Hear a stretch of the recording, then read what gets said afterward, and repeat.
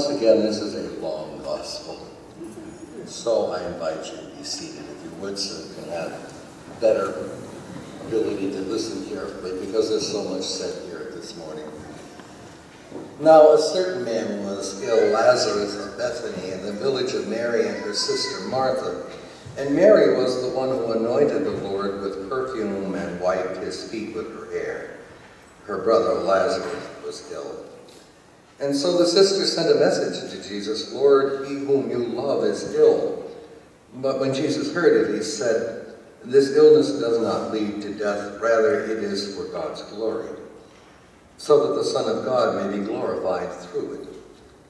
Accordingly, though Jesus loved Martha and her sister and Lazarus, after having heard that Lazarus was ill, he stayed 2 days longer in the place where he was. And then after this, he said to the disciples, "Let us go to Judea again." And the disciples said to him, "Rabbi, the Jews were just now trying to stone you, and you are going there again?" And Jesus answered, "Are there not 12 hours of daylight? Those who walk during the day do not stumble, because they see the light of this world. But those who walk at night stumble, because the light is not in them." After saying this, he told them, "Our friend Lazarus has fallen asleep, but I am going there to awaken him." And the disciples said to him, "Lord, if he's fallen asleep, it will be all right." Jesus said, however, had been speaking about his death, but they thought he was referring merely to sleep. Then Jesus told them plainly, "Lazarus is dead. For your sake I am glad I was not there, so that you may believe, but let us go to him." Thomas, who was called the 12, said to the fellow disciples, "Let us also go, that we may die with him."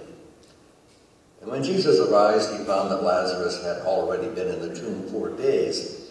Now Bethany was near Jerusalem, some 2 miles away, and many of the Jews had come to Martha and Mary to console them about their brother. When Martha heard that Jesus was coming, she went and met him, while Mary stayed home. Martha said to Jesus, "Lord, if you had been here, my brother would not have died. But even now I know that God will give you whatever you ask of him." Jesus said to her, "Your brother will rise again." Martha said to him, "I know that he will rise again in the resurrection on the last day." Jesus said to her, "I am the resurrection and the life. Those who believe in me, even though they die, will live. And everyone who lives and believes in me will never die. Do you believe this?" And she said to him, "Yes, Lord. I believe that you are the Messiah, the Son of God, the one coming into the world." And when she had said this, she went back and called her sister Mary and told her privately, "The teacher is here and he's calling for you." And when she heard it, she got up quickly and went to him.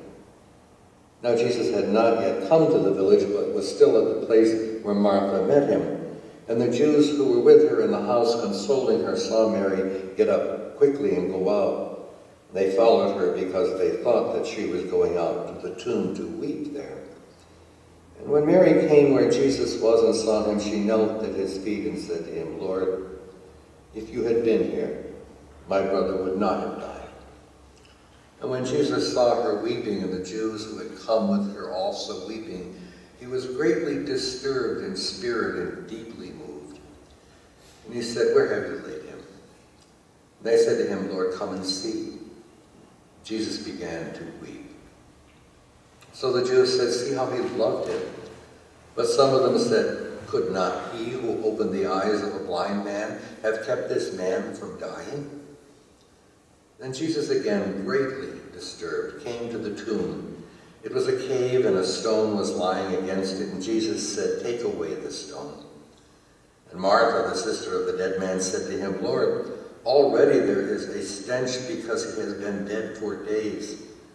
Jesus said to her, "Did I not tell you that if you believed, you would see the glory of God?" So they took away the stone, and Jesus looked upward, and he said, "Father, I thank you for having heard me. I know that you always hear me, but I have said this for the sake of the crowd standing here, so that they may believe that you sent me." And when he said this, he cried out in a loud voice, "Lazarus, come out." The dead man came out, his hands and feet bound with strips of cloth, and his face wrapped in the cloth. Jesus said to them, "Unbind him and let him go." Many of the Jews, therefore, who had come with Mary and had seen what Jesus did, believed in him. This is the gospel of the Lord.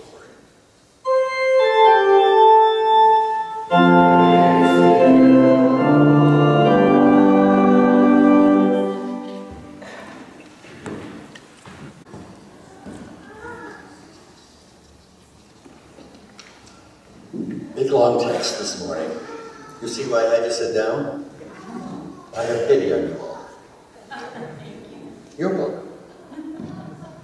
And there's so much going on here, you hardly know where to start. It focuses, of course, on Lazarus' death and his bringing back to life by Jesus.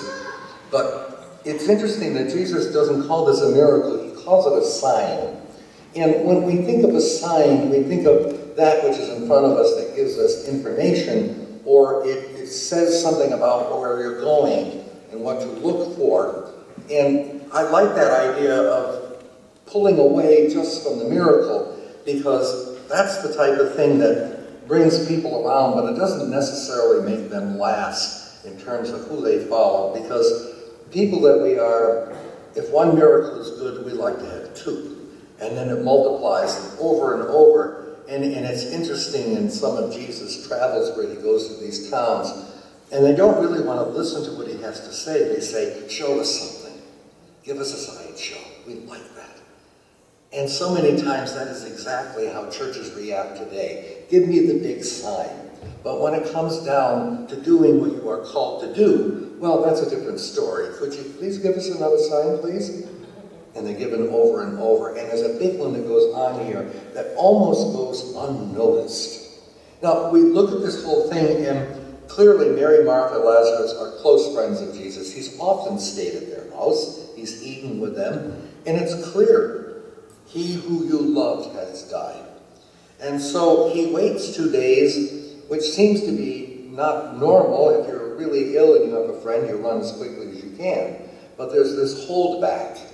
And the whole story evolving around Lazarus' death and how he finally comes, and Mary and Martha come and say to him, "Had you been here, this wouldn't have happened, this tragedy."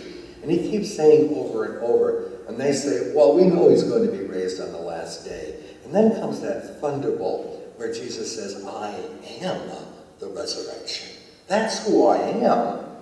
And I am in your midst right now. So let's take a look at this differently. As I said in the beginning, that wonderful early Afro-American quote, people want to put a period at the end of death. God loves to put a comma, saying, it's a sign, there's more to come. Listen up, I have more to tell you. And notice how he cries, how he weeps. Is he crying because Lazarus has died? Well, probably not. Simply because he knows what he is about to do to give him his life back. So why is he crying?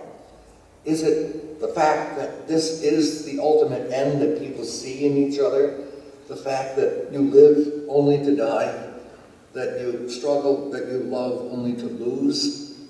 Or is it because he sees death as that ultimate enemy that sweeps us all away? And he sees all of humanity before him. It's a very deep and moving thing because it says he cries deeply. And then he comes to the tomb. And Martha is very upfront about it. I wouldn't move that rock if I were you. He's been in there 4 days. And Jesus says, didn't I tell you that if you believed, you'd see the glory of God? And so they roll the stone away. And Jesus looks upward, and always in Johannine history, in the Gospel of John, he always looks upward and he says, I give you thanks, O God. I give you thanks, O Lord. I knew that you always hear me. But now for the sake of those who are here, not just for me, but for those who are here so that they can believe that I've come in your name. I'm doing this not for me, but for you, and you know that, don't you? And then he cries out with that loud voice, and you can hear Lazarus come out. And And the dead man comes out, his hands and feet bound with strips of cloth. And then, this almost glossed over little sentence. He says to the crowd that are there, unbind him and let him go. The sign that he makes, he now invites the people around to partake in what he has done. Unbind him and let him go. Jesus doesn't do it. He asks the people around him to do it. He invites them into what would be the resurrection of life and says, now I want you to be part of it. And it has been true throughout all of the centuries, throughout all of the ages, that the church has been invited into working with those signs that Jesus gives. And all through time, throughout Europe and the coming to America, and sooner or later, the colony of Virginia is created, and after a certain amount of time, somebody comes along here and starts St. Luke Lutheran Church, and here we are. Are we not the people that are called to unbind and let people go? Those things that pull people down, who think that life is no longer worth living, that somehow death is going to be the only triumph, that who they are is ended with the period after the word death. And we are here to remind people in what we say and what we do, what we sing, what we celebrate, there's a comma there now. And that is the story of Lazarus, not the period at the end of the sentence, it is now a comma. And that is a gorgeous, beautiful thing to think about, especially as we're working now toward Holy Week, and next week, the Palm Sunday. In one moment, Jesus is triumphant, and the next moment, he's swept away by the powers to be, the whole thing turned upside down. And if there was anything to be said about Jesus at that moment, especially as we celebrate Holy Week, it is as if every power, Rome, all his enemies, all of those people who want him dead, said, whoever you are, Jesus, here is the period on the end of your name. That's it.